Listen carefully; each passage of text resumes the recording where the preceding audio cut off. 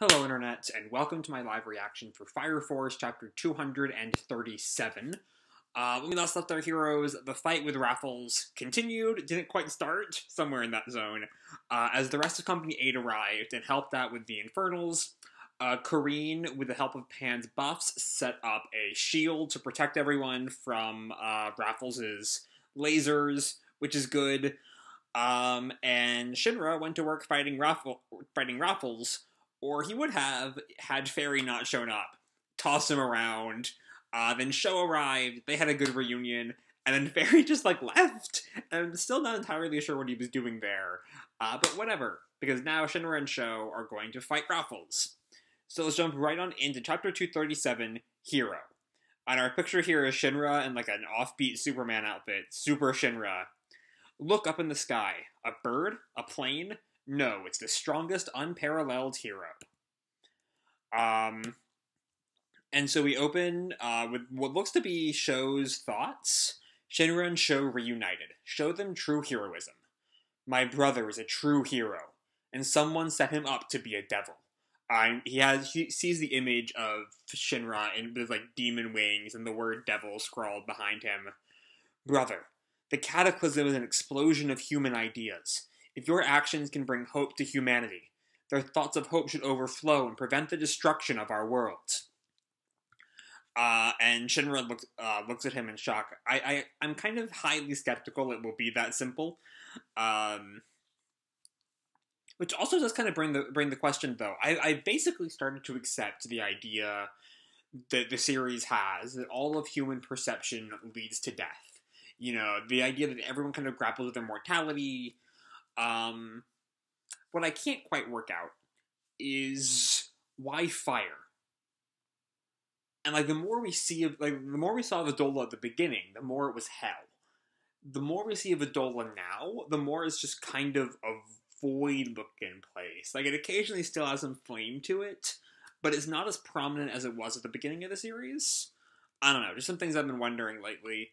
Anyway, their thoughts of hope should overflow and prevent the destruction of our world. Yeah, again, it's not going to be that simple, because that would not be much of a shonen battle manga if that was all they had to do. You're not a devil, so let everyone know who the real hero is. And Shinra listens to that and just smiles. I know I'm not a devil. The world needs me to be a hero. This guy's making people into sinners, and then making them atone. What kind of hero is that? I'm not quite sure I follow that. Especially because I don't know, the concept of sin in the Church of the Flame, Church of the Holy Soul, hasn't exactly been well established. It's kind of this concept of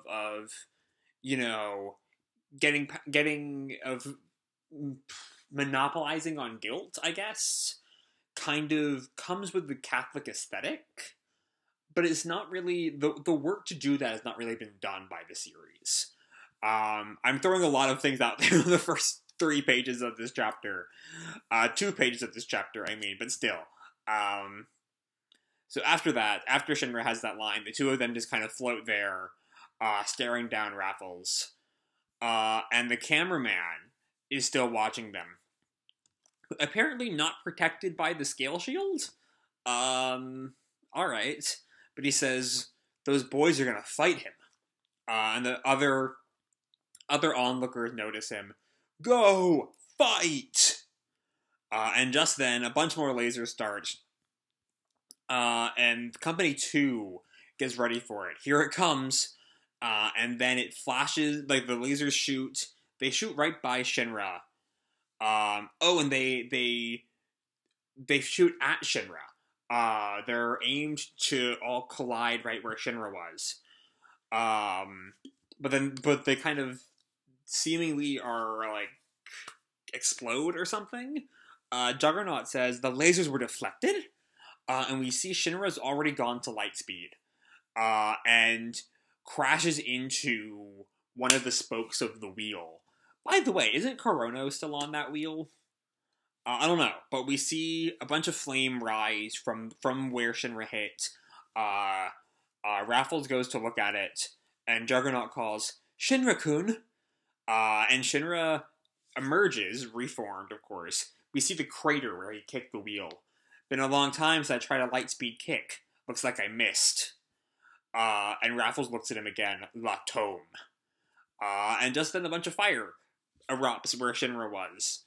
And Shinra flies away from the destruction. And he continues to fly away. And he seemingly gets away.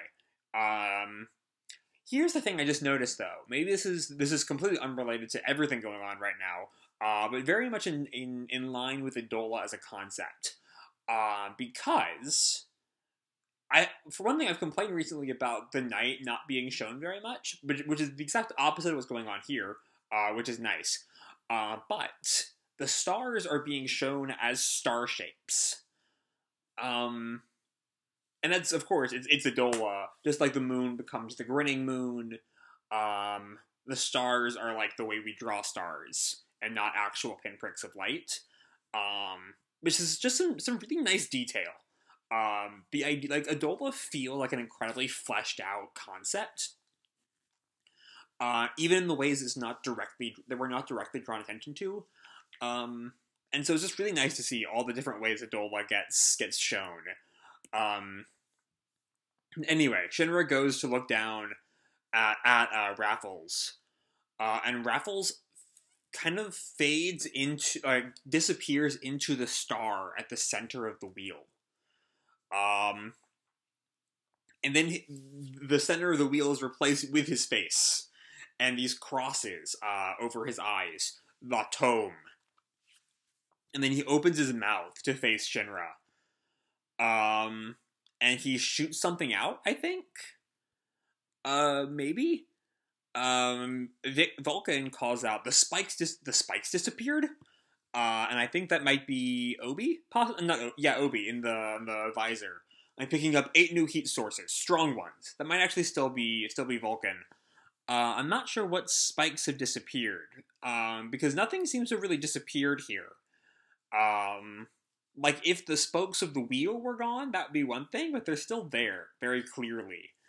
But then we have this new thing, now flying around Shinra. And they look like... I'm not sure what they look like.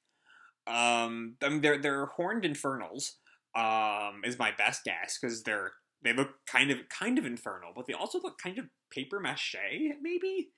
I'm not sure what that's supposed to be. And Vulcan tells Obi, the new heat sources. They're demons. And Obi lifts up his visor. Demons?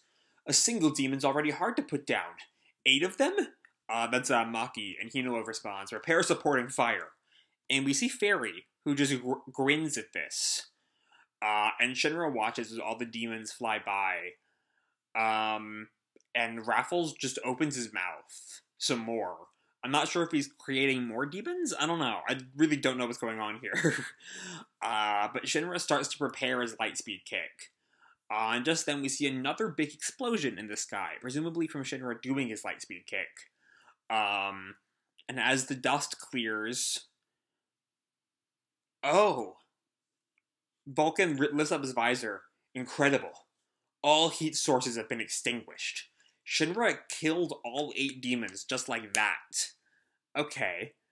And Arthur just kind of grins. Heh. You finally overcame the devil? And just then we see Shinra, this like stylized Shinra with Hero coming from his feet. And Victor just smiles. Shinra-kun's got a different vibe to him. And Sho yells, my brother's a true hero. And a hero finishes things with a single blow. And Shinra squares off against Raffles once again. Come and see his majestic figure, his incredible power. No foe can stand against an awakened hero. He'll bring this fight to an end with a single blow and show his worth. To be continued after 238, that figure. Okay. So, a lot going on here. I'm still, like I said earlier, the concept of this guy's making people into sinners and then making them atone is really not in line with what we know about the Church of the Soul. Like, there's been almost, I can't think, can't think of really any talk of sin in the entire series up until this line, which is just like, I mean, maybe it's through Adolla, the perception of Catholicism, like slipping through, maybe, possibly, perhaps. That feels like a stretch, though. That's like the definition of a stretch.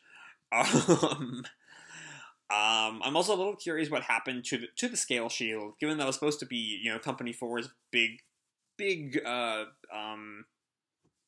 thing in this fight, big contribution in the fight, is just protecting everyone else, so that they can deal with the Infernals, and Shinra and Sho can focus on Raffles.